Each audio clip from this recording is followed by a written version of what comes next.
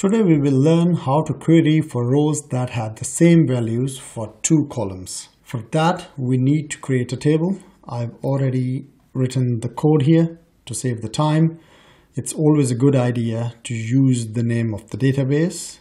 Then that's the syntax: create table, name of the table, and there are three columns that will go into this table. First one is ID, data type is integer, sport is NULL, and country is NULL again. Then we are going to insert the rows into our newly created table, and we are going to insert these many rows in there.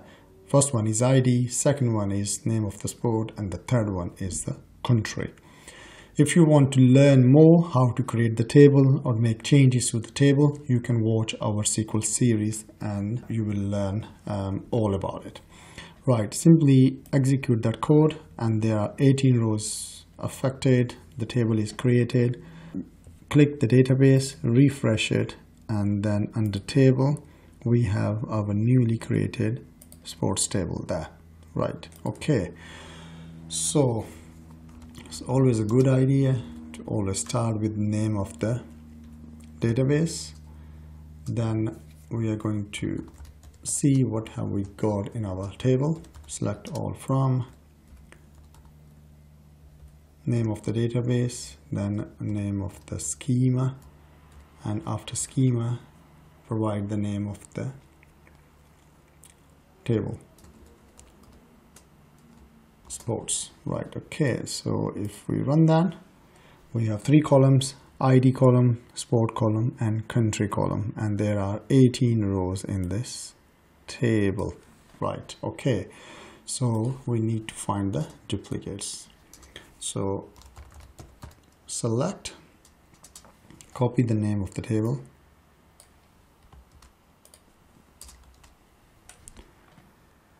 and then start typing the name of the columns.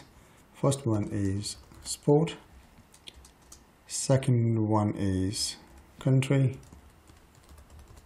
Right, okay, so we have excluded ID and only looking at these two columns for the time being, sport and country. So the next thing we need to do is need to use a function called count, and we are going to count all the rows, and we can give an alias name as duplicates. Right, okay. So to run the count, we would need to do group by.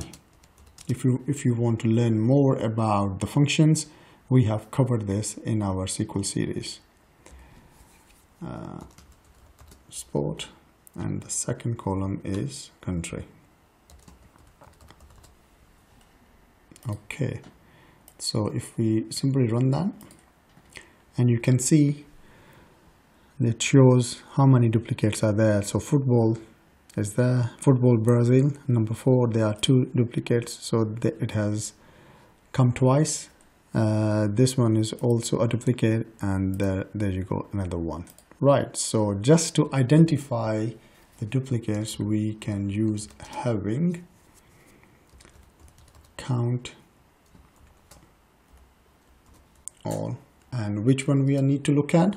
Only where it is greater than 1. So if we just run that now, these are our duplicates. So if you want to find out only the duplicate rows in your data, this is how you do. Thanks for watching. See you in the next video.